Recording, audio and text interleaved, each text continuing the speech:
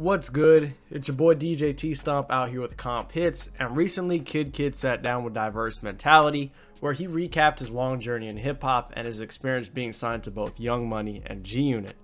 While discussing his time on Young Money, Kid brings up a very interesting point in regards to why Drake, Nicki Minaj, and Tyga were the stars on Young Money, and explains why artists like Gudda Gudda, himself, and Lil Twist, for example, didn't see the same mainstream commercial success. But one thing I could say, like you want forever too, like from like people like Tyga, Drake, Nicki, like they came prepared.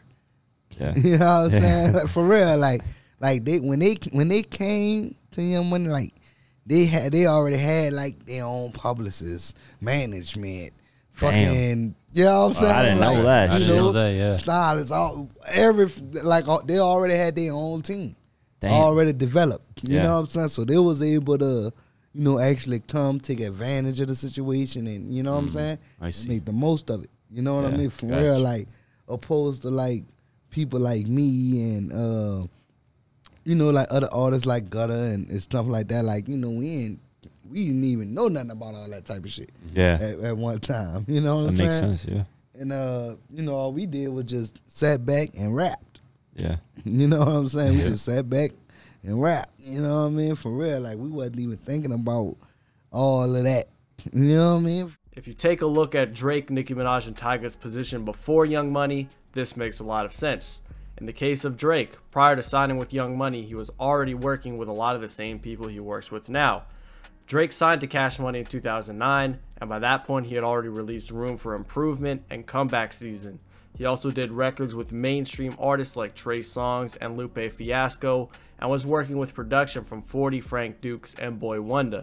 At this point, Drake had at least some understanding of the music business, and was more or less looking for Wayne to put a battery in his back and take his career to the next level. Nicki Minaj also signed to Cash Money in 2009, and by this point in her career, she had already released the Beam Me Up Scotty mixtape, which was home to Itty Bitty Piggy, which was a big hit at the time. She was also already being managed by Waka Flocka Flame's mom, Deborah Anthony. Lastly, Tyga signed to Young Money in 2008. While this was still very early in Tyga's career, Tyga had already released the record Coconut Juice, which made it to 94 on the Billboard Hot 100. He also had a history with Gym Class Heroes prior to signing with Young Money. If you take a look at where all these three artists were at prior to signing, you can come to the conclusion that they all felt they had their own momentum and a team that catered specifically to them. They were just looking for additional tools to get themselves to where they want to be.